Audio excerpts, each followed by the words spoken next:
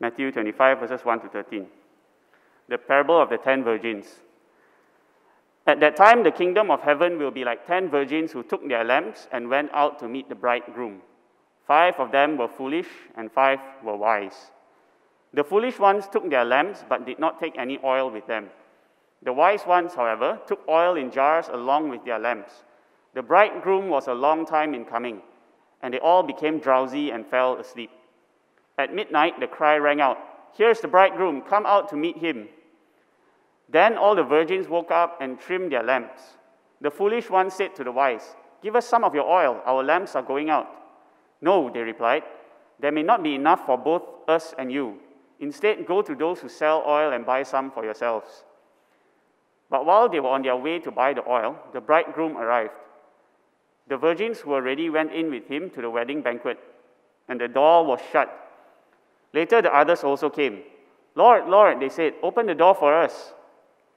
But he replied, "Truly I tell you, I don't know you. Therefore keep watch, because you do not know the day or the hour." This is the word of the Lord.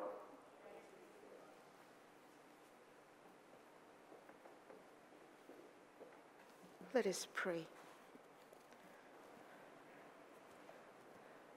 Father Almighty, we give you thanks for the reading of your word. We pray that as we look to your word, you will speak to us this morning. May the words of my mouth and the meditation of our hearts be pleasing and acceptable to you. In Jesus' name we pray. Amen.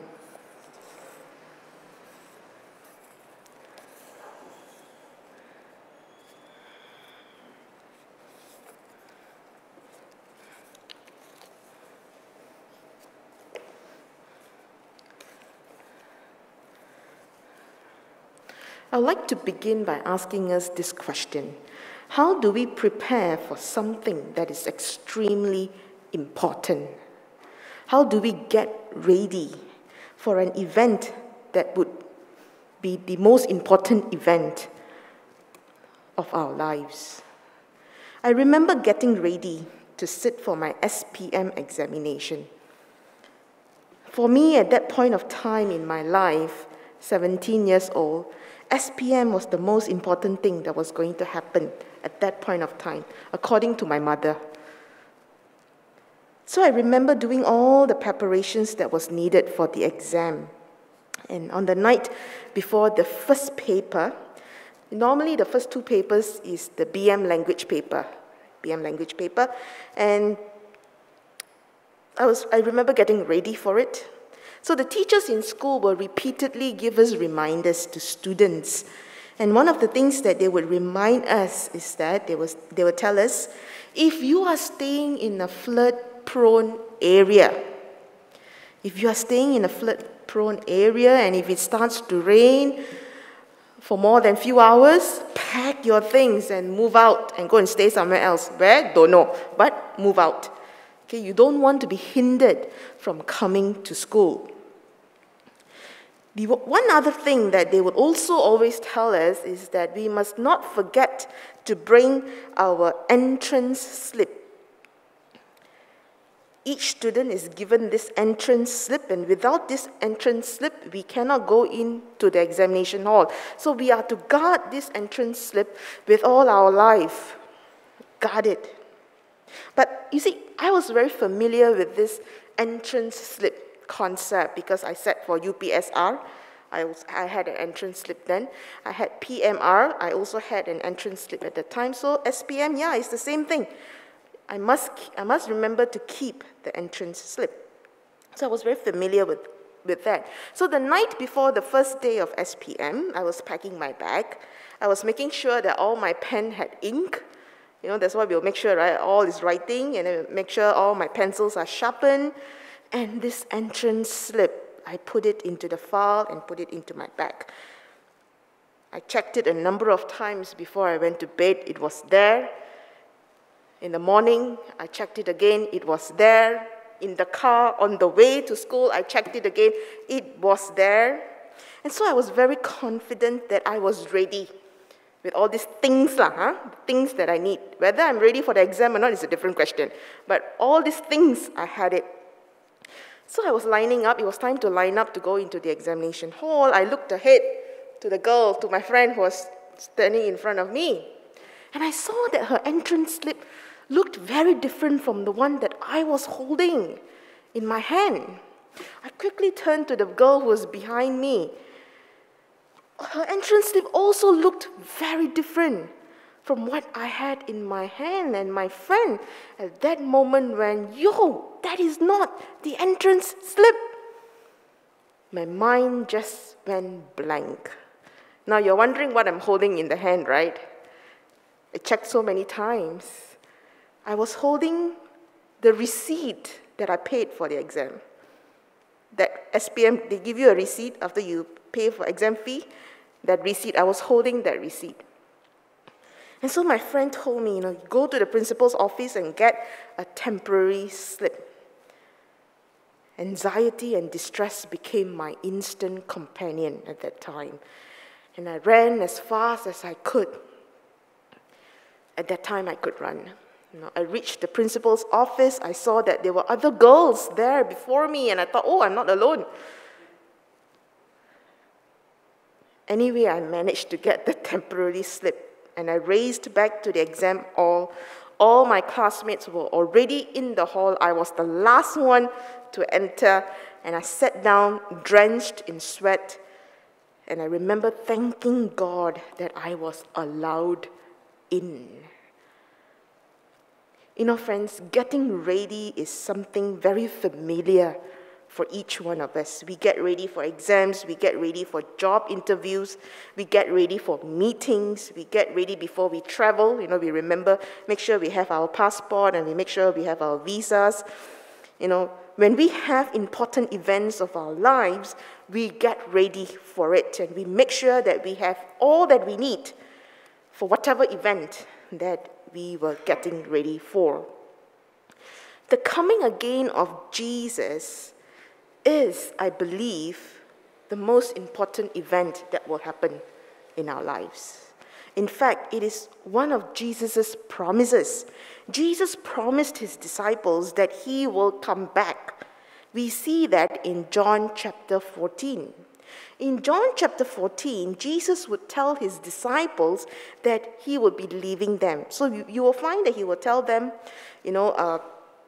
that he's going back to the Father. Don't let your hearts be troubled. Trust in God. Trust also in Jesus.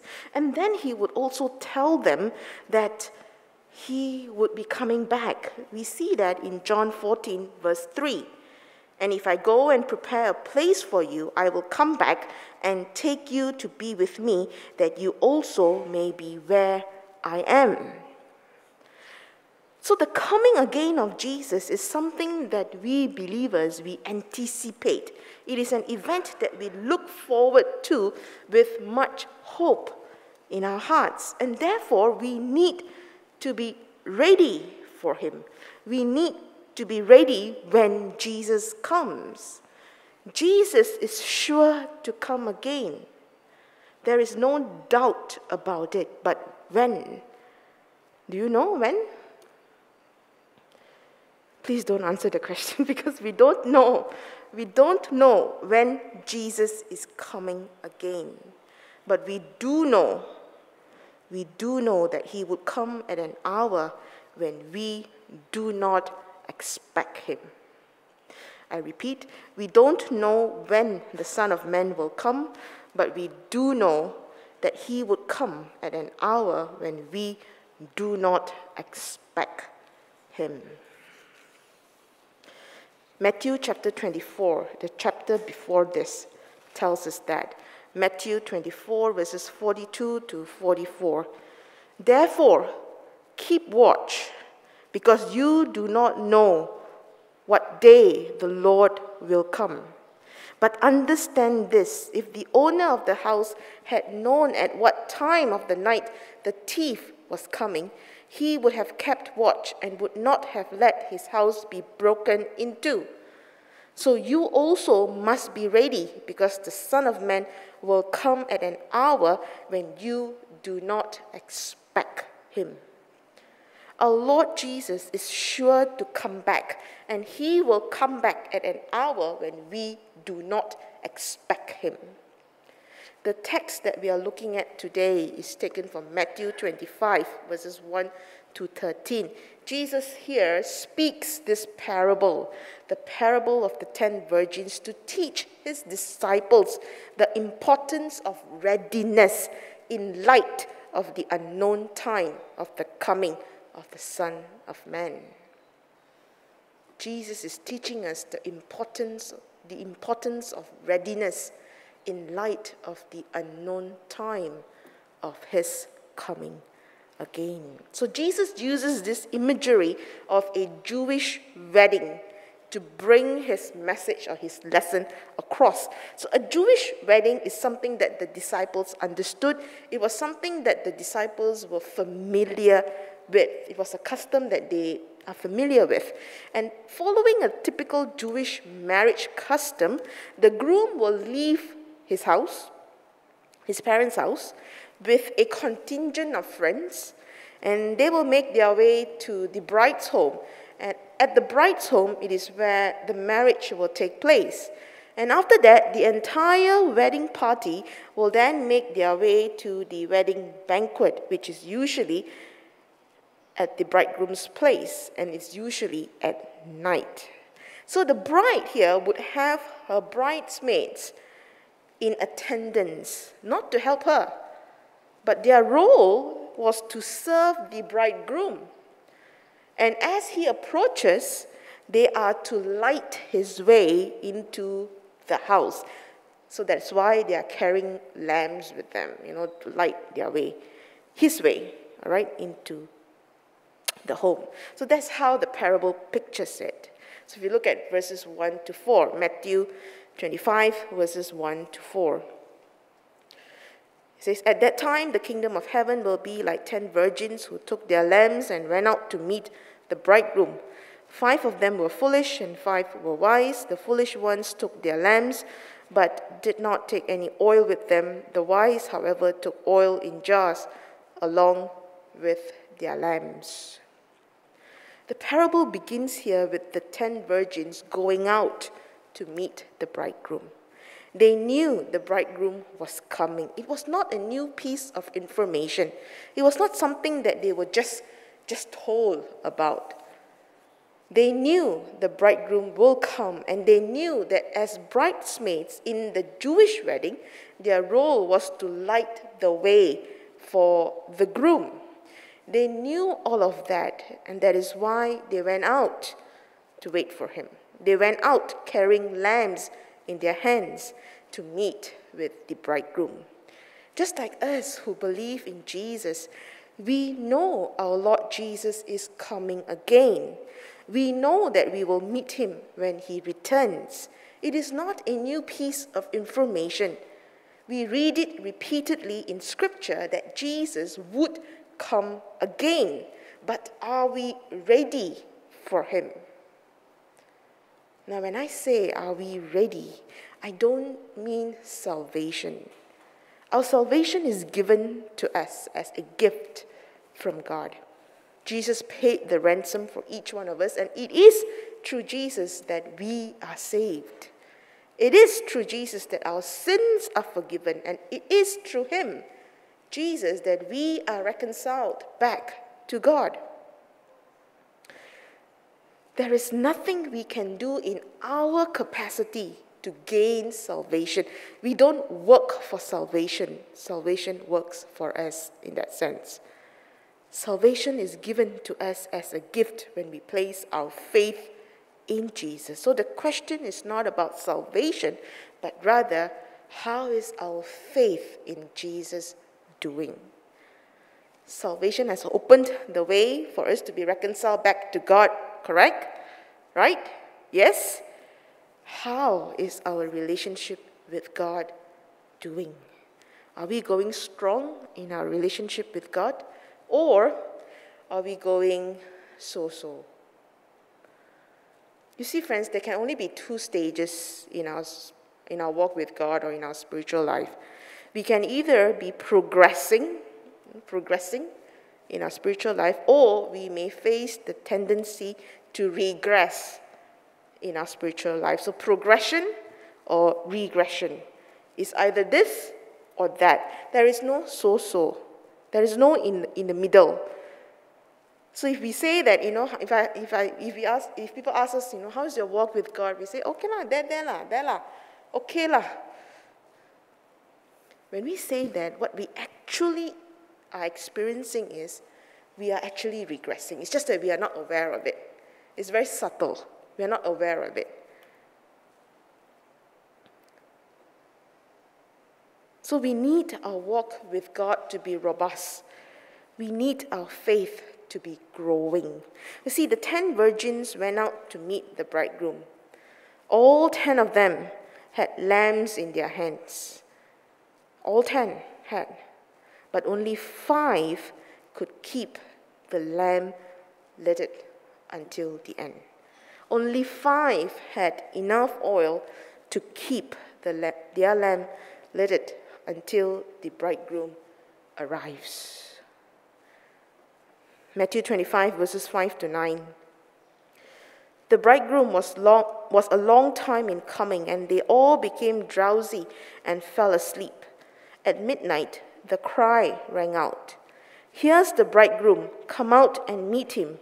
Then all the virgins woke up and trimmed their lamps. The foolish ones said to the wise, "Give me some of your oil. Our lamps are going out." "No," they replied. "There may not be enough for both us and you. Instead, go to those who sell oil and buy some for yourselves." You see, friends, each of these bridesmaids were to be responsible for the lamp that was in their hands. It was their responsibility to keep their own lamp burning.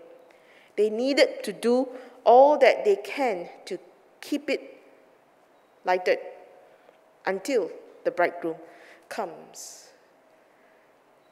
Likewise, my dear friends, our relationship with God is really our responsibility. We need to walk our own journey with God. No one else can walk for us. The community, or us, the church, the community would be there to spur us on. Our family and friends would be there to encourage us in our walk with God. But we need to do the walking. We cannot piggyback on them. You know what piggyback? Jump onto their shoulders. We cannot do that. We need to be responsible for our own faith journey. Just like how the 5 wise virgins were responsible enough to carry extra oil to keep their lamp burning, we need to do all that we can to keep our faith burning as well. Now, how can we keep our faith burning, going? We keep our faith burning by constantly bringing ourselves to God. We need to make it a spiritual practice whereby we daily and constantly confess our sins and repent. We need to do that so that when He comes, which we don't know when He's coming, when He comes, we might not be caught feeling ashamed of ourselves. You see, when we make it a point to confess our sins, we are cleansed by the blood of Jesus. God's forgiveness comes to us. We are cleansed. And I'd like us to look at Hebrews chapter 9, verse 14. It says, "How much more then will the blood of Christ, who through the eternal Spirit offered Himself unblemished to God, cleanse our conscience from acts that leads to death, so that we may serve the living God." Cleanse our conscience. Jesus' blood has the ability to cleanse us completely and deeply. You cannot go any deeper already. Complete. So when we make it a spiritual practice to confess our sins, to come before Him, His forgiveness flows into our lives, and when He appears, when He comes, we will not be caught feeling ashamed, because God has cleansed us. It's our spiritual practice. Every day we do that. So we are ready. We shall be ready when our lives are cleansed by the blood of Jesus, and we are no longer ashamed when he comes again. We keep our faith burning by making sure that we spend time in the presence of God. We keep our faith burning by growing in our knowledge of God. We keep our faith burning by being doers of God's word. You know, one of the many things that God instructs us, one is forgiveness. Correct? Forgiveness. God calls us to forgive, and if today you have or had someone in your life that you are finding it hard to forgive, you may want to ask the Lord for his strength and grace to forgive that person. You see, we shall be ready when our relationship with God and one another is where it should be. Moving on, the parable ends with a warning and an instruction. Matthew 25, verses 10 to 13. But while they were on their way to buy the oil, the bridegroom arrived. The virgins who were ready went in with him to the wedding banquet, and the door was shut. Later, the others also came. "Sir, sir," they said, "open the door for us." But he replied, "I tell you the truth, I don't know you." Wow. I don't know you. Therefore, keep watch, because you do not know the day or the hour. In these verses, we see a warning. The 5 foolish virgins who returned were not allowed in to enjoy the wedding banquet. No appeal could change that reality, and that is a warning to us. And therefore, the parable ends with this final sentence, which says, "Therefore, keep watch, because you do not know the day or the hour." You know, friends, as disciples of Jesus Christ, we need to be ready for his coming again. The fact that Jesus is our Lord, the fact that Jesus has given us this gift of salvation, the fact that Jesus has given us his own life should motivate us to be responsible, to prepare well, so that when the time comes, we will be ready to meet him. And I'd like to end with this story, and this story was written on Queen Victoria. When Queen Victoria was a child, she didn't know she was in line for the throne of England. I wanted to say David. Okay, to the throne of England. Her instructors, trying to prepare her for the future, were frustrated because they couldn't motivate her. She just didn't take her studies seriously. And finally, her teachers decided to tell her that one day she would become the Queen of England. And upon hearing this, Victoria quietly said, "Then I'll be good." You see, my dear friends, the realization that she had inherited this high calling gave her a sense of responsibility that profoundly affected her conduct from then on. Likewise, we who have become children of God through all that Jesus had done for us on the cross should also profoundly affect the way we live our lives. We must live our lives being ready for the coming of the Lord. We are in this Advent season, and I pray that we will take time to ask ourselves this hard question. Are we ready to meet with the Lord should he return at any time? Are we ready to meet with the Lord should he return at any time? I'll just allow us to have a few moments of quiet reflection as you prepare your hearts to come to the Lord's table, I hope that you can use this question to help us to reflect, are we ready to meet the Lord, to meet with the Lord when he should return at any time? Let us take some moment to be quiet.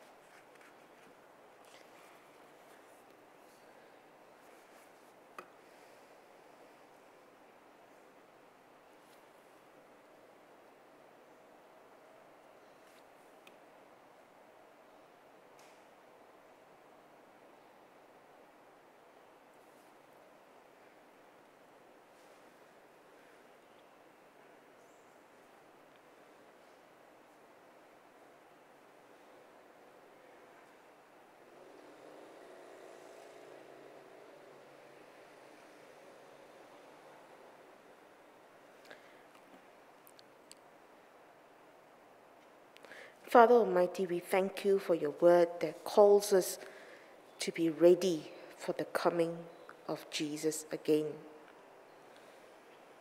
We pray, Father, that you will give us the grace that we need so that we can make preparations to be ready for your coming.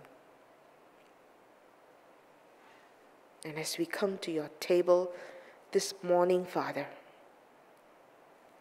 we pray that your grace will be with us. In Jesus' name we pray.